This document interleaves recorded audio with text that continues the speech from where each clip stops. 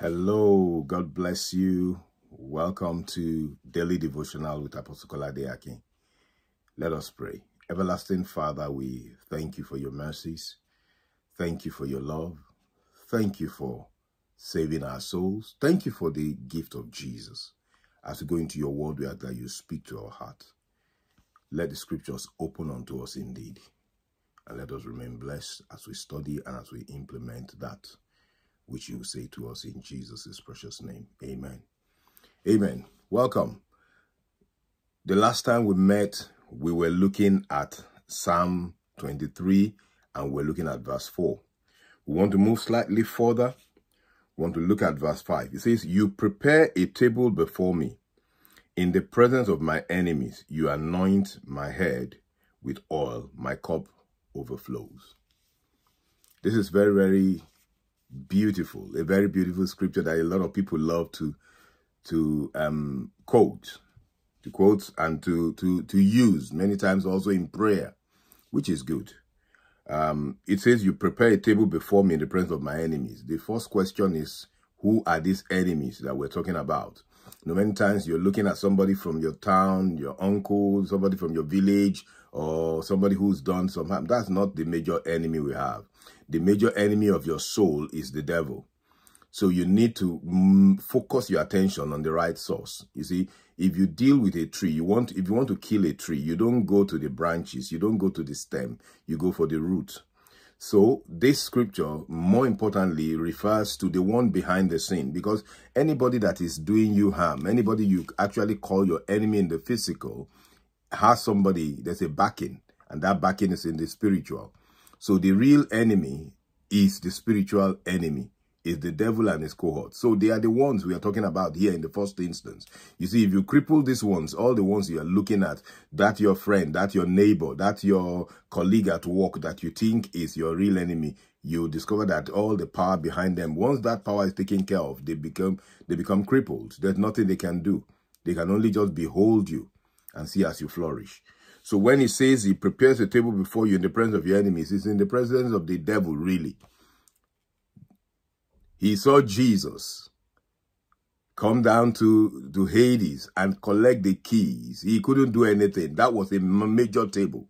So if Jesus could receive such a massive table and hand it over to you, what else are you looking for?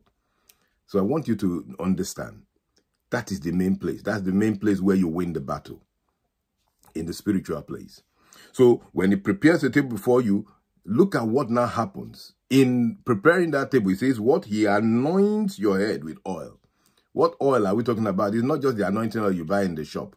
You know, you can buy anointing oil, you can buy olive oil, you can even go to Israel and go and buy the spiced one. You know, people go to many lengths to get so many stuff. They say you have to go to Jerusalem, in the place where this was happening, the one that is pure, unadulterated. Great. But that's not the oil. You see, there's an oil that comes from his presence that is not made with hands, with the physical hands of man. What we saw in the old covenant, what Moses was told to do with the spice and all the spices that they were supposed to add to it, were a physical representation of a spiritual thing that was going to happen later. The real anointing is not when we put oil on you. We can put oil on you and God is not oiling your head. So, you know, sometimes you go for some of these things and people pour so much oil on your head. They say, rub it in. It's great. It can happen. It has a significance. But you see, even without that anointing oil being poured on your head, you can receive oil. The oil that is more important is the oil that flows from the presence of God. That's why the Bible tells us in the book of Psalm 133. It says, how wonderful it is for brethren to dwell together in unity.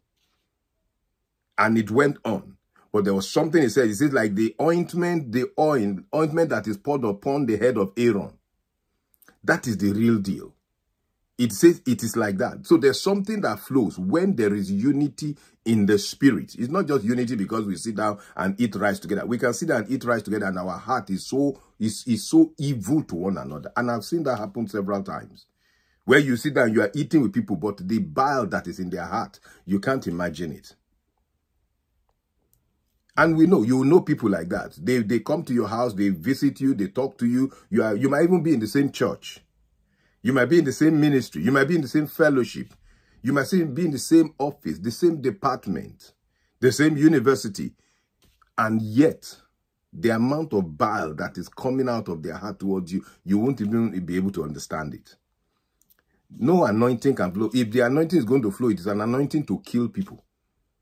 Because that's not the anointing of God. It flows. That anointing flows from the head. And when it flows from the head, it must be a correct anointing. That's why you must be careful under who you are staying. Because if you stay under the wrong unction, what is flowing from the head flows to you. He says it flows from the head through the beard. And where does it go? To his skirt. Flows to everybody that is under. So you need to be careful. You even need to be careful who you allow to put oil on your head. This physical oil.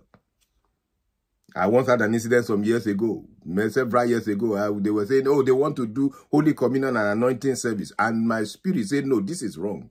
I said, no, I won't do it. The woman, the pastor, was doing everything. Said, you must come. They did the first one. I said, I'm not showing up. I just knew we had had some encounter. I said, no, I'm not going to show up for this thing.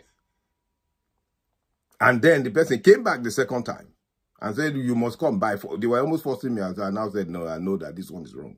I said, no. Eventually, we saw the outcome of not going for that thing. Those that went, it was a turbulent time for them. So I want to encourage you. Understand that look at what it says, my cup will overflow. When you stay under the right unction, there will be an overflow in your life. The Lord bless you. The Lord keep you. The Lord strengthen you. Make sure you're walking with the Lord so that what comes is what brings blessing to your life. It is well with you. Remain blessed. And join us. If you're watching this on YouTube, please subscribe, like this post, and share it. The Lord bless you, and the Lord give you grace and favor to be able to walk and fulfill your purpose in Jesus' precious name. Amen.